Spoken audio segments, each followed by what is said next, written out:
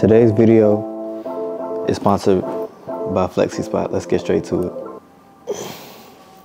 How do I get down? All right, you guys, welcome to another video. Today we're gonna be reviewing my new 2023, like midway through the year, my new desk setup. This is my setup that, you know, really helps me be productive and get things done throughout the day. Let's go ahead and get straight into it. So first things first, the real reason why I wanted to change my setup is because a messy desk setup and a cluttered desk setup is an easy way to get off task and not stay focused. So studies show that, you know, having a clear, minimal desk setup is actually a great way to boost your productivity. So that's one major reason why I really wanted to redo my desk setup. And shout out to the sponsor of today's video, FlexiSpot. They sent me over this brand new desk behind me, and we're gonna dive deep into some of the reasons why this desk is so much better than my last one and the reason why I would recommend it for some of you guys. So as a full-time photographer, I really wanna make sure things like my laptop, things like my monitor, and any other thing that's sitting on my desk, I wanna make sure that it's well taken care of, that it's not in danger of tipping over, falling over, anything of that sort. So I had to make sure that I got a very sturdy desk, and as you guys can tell by the intro, this desk is very much sturdy. So these legs are actually made of carbon steel, which means they're super sturdy. Just in case you're raising this desk up or you're lowering it down and it hits something, this desk actually comes with anti-collision, which is something that my previous desk didn't have. So one of the major benefits of having a standing desk are the increase in posture and the increase in productivity. So having a desk setup that allows you to sit and also stand helps to keep your blood flowing. I love to take care of myself. I love to go to the gym. I love personal fitness.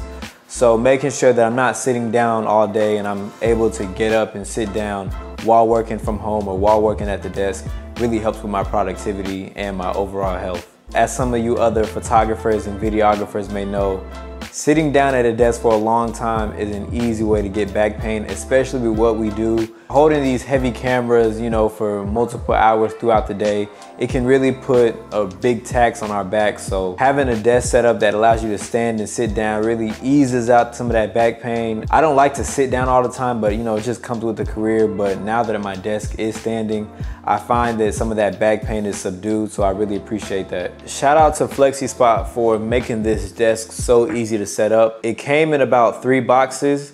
The main desktop, which I got in white because I wanted to give my apartment and my desk setup that really airy feel. And I was able to put this desk up the same day with a couple tools. And so for the setup process, there wasn't really too many things in my way. I actually enjoy putting these things together. I'm kind of like a going handyman myself, so I actually enjoy putting this desk together. They've also included a YouTube video with instructions if you want to check out, just in case you're a visual learner.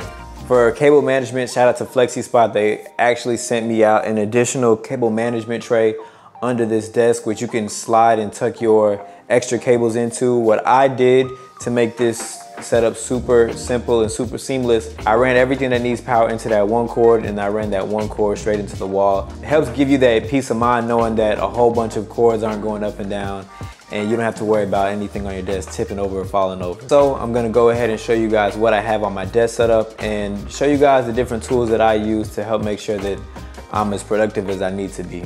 First things first, I have the Eve Spectrum as my monitor of choice. This is the anti-glare version.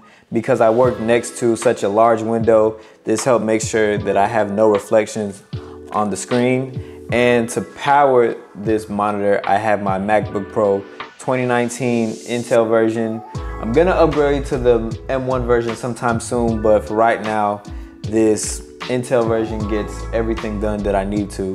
And after that, I have my Logitech MX Master mouse.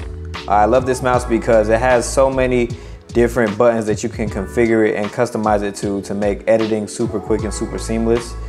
I have my Logitech MX Master Wireless Key Mini. One great feature that I really love about this keyboard is the fact that it lights up. It can actually sense when your hands are about to come close to the keyboard, and the keys will light up, and once you take your hands away, the lights will turn off, which I really love. Right over here, I have my Samsung Galaxy tablet. Huge tablets, great for consuming media. I pretty much just use this to consume YouTube content. And right here, you know, as a photographer, videographer, we have to have our hard drive. So I like to use the SanDisk Extreme SSD for a lot of my travel jobs. These ones are really rugged.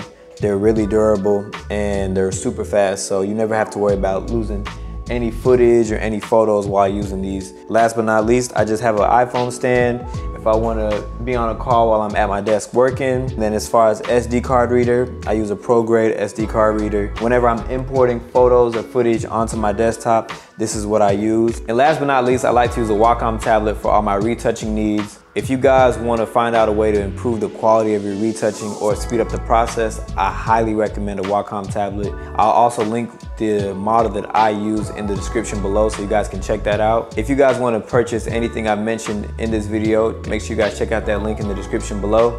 If not, I'll see you guys in the next video. Peace. Oh, we're gonna try something crazy. Let's see.